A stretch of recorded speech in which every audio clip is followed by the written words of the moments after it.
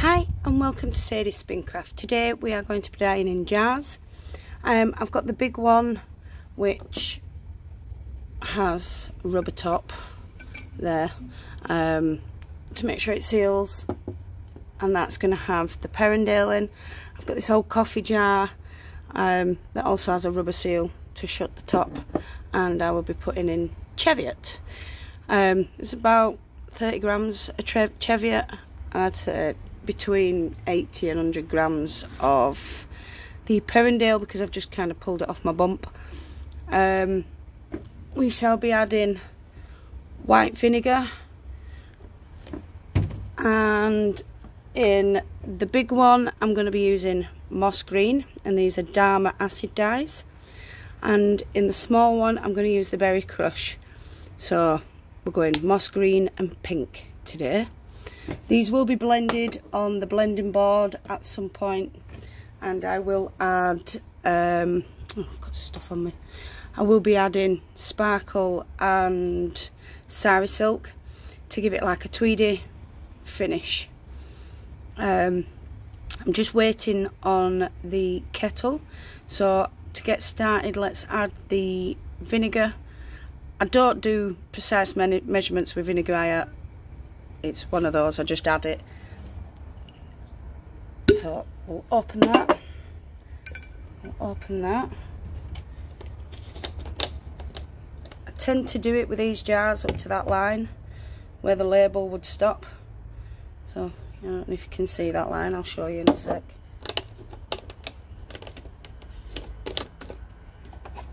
So I give it a nice healthy chug, because this has got 100 grams in. I'm going to put even more in. Like I say, I don't really do measurements when it comes to vinegar. I've been really struggling with citric acid recently, which is why I've gone back to the vinegar. So I have roughly that much vinegar in that one, and roughly that much vinegar in that one. I will be adding boiling water to these. Then we add our dyes, and then we'll just put the fibre in, close the lids and leave them till they go cold. Once they've gone cold, fingers crossed, all the dye will have taken and you'll be able to wash them and yeah, get them up hanging to dry. So I'll be back with you in just a second once the kettle has boiled. So I've got my kettle full of boiling water. I'm going to add to this one first, and then I'm going to add to this one. I'm not going to fill them completely because I will need to add some when I've added the fibre. There will be a difference with how these fibres go in. So I'm going to put the berry crush in first. So yeah, the reason why there will be a difference on how these fibres take up the dye, I'm using that much, is because the cheviot is more of a coarse to medium wool, which will soak up the water a lot quicker, and the perendale is more of a fine to medium wool, medium to fine wool, so it'll take longer for that to soak up that water. So I'm going to put this cheviot in first, and with it already being hot, you don't have to heat it up, you don't have to do anything other than put your wool in and basically just let it do what it needs to do. It will absorb all that water, all that dye, so that the fiber's got a bit of room. I'm going to add a little bit more water into there. Not too much, just let it, enough to let the fibre move around. And it will be two-tone. With it being berry crush, it'll be like a purple at the bottom and a pink at the top. Squish that lid on and leave that to cool. Next one I'm going to do, I'm not bothered about using berry crush first. because I'm just not that technical. And because we're having slightly more, I'm going to get slightly more, because we've got a bit more extra fibre. We'll get there. I'm going to add a bit extra dye.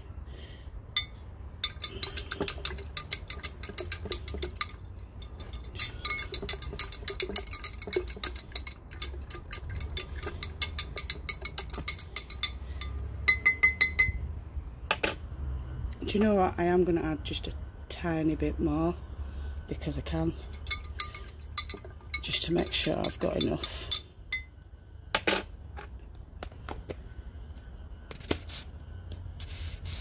And I'm not worrying how it's going in. I'm not putting it end to end, literally just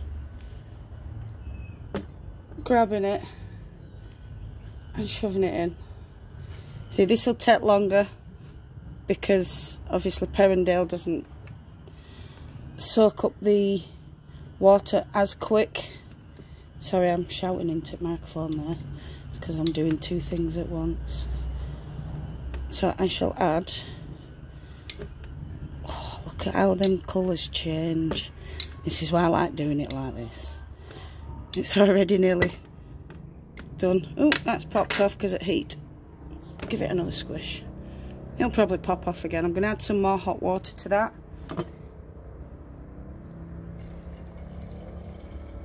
So it's got some extra room.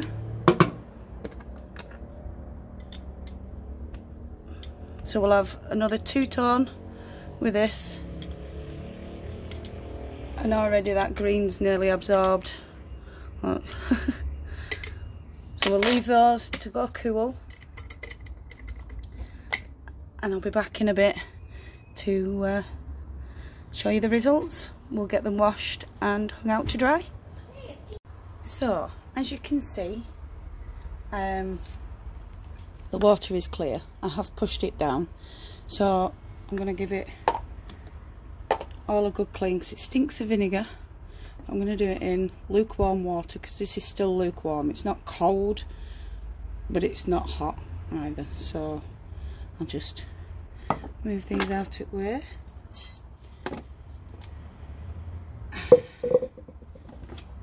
Grab this so you can see. So we'll empty all this out first just so you can see. Well, there is a little bit, as you can, not much though, not what I'd worry about.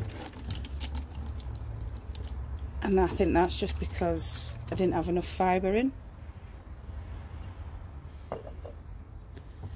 So you can see that it's not much left. Like I say, it's not what I'd worry about.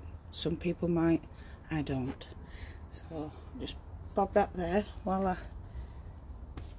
get rid of that. I got rid of that one. And we'll just have a look at this green. Oh, there's nothing left in this green one.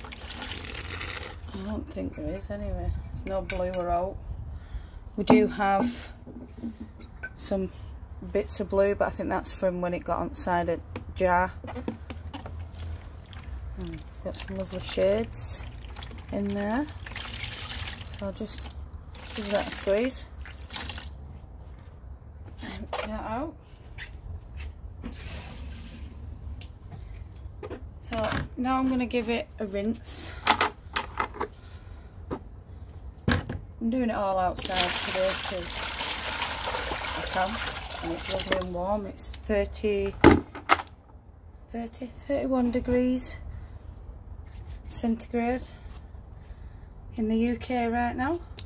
Absolutely loving it. It could do with being a slight tad warmer for me. Most people will disagree with me. So I'm going to wash these together. I'm going to add a little bit of soap. I like to rub it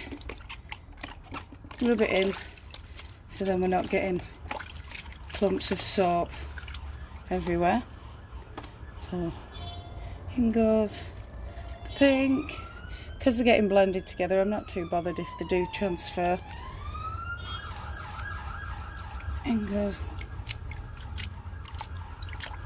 the green.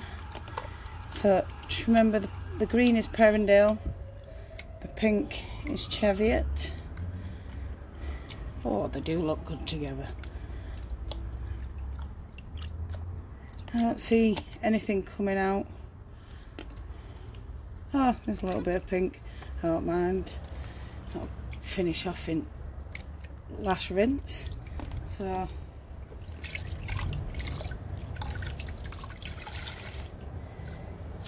take that one out. If you have finer fibre than I've got, I do advise being a little more gentle with it.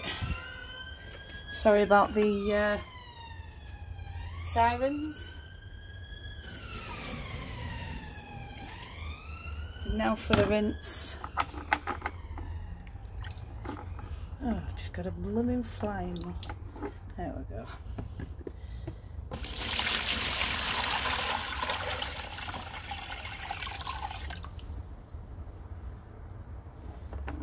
That's the last of that water.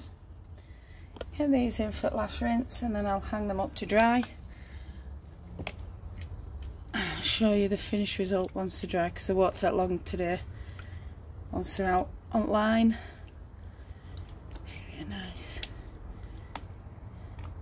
You shouldn't really mess with it the way I do, so I advise not to mess. I just can't help myself. Right, so take that out. I'll just hang this online, seeing as I'm outside, I might as well hang it straight up.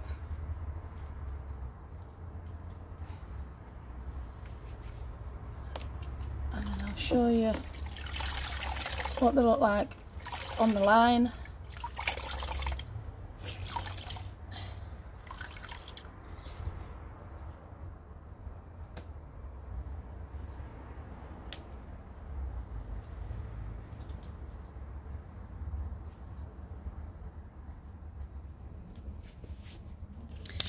Sorry about that, just left you for a second there.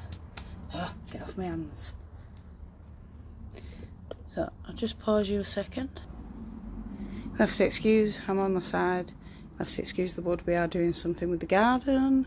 So there's the pink, slightly darker at the top and in other places because it were folded up. And here's the green with the light and dark bits because I didn't put it in one end to the other, I just shoved it in. So yeah, I'll show you it once it's all nicely dry.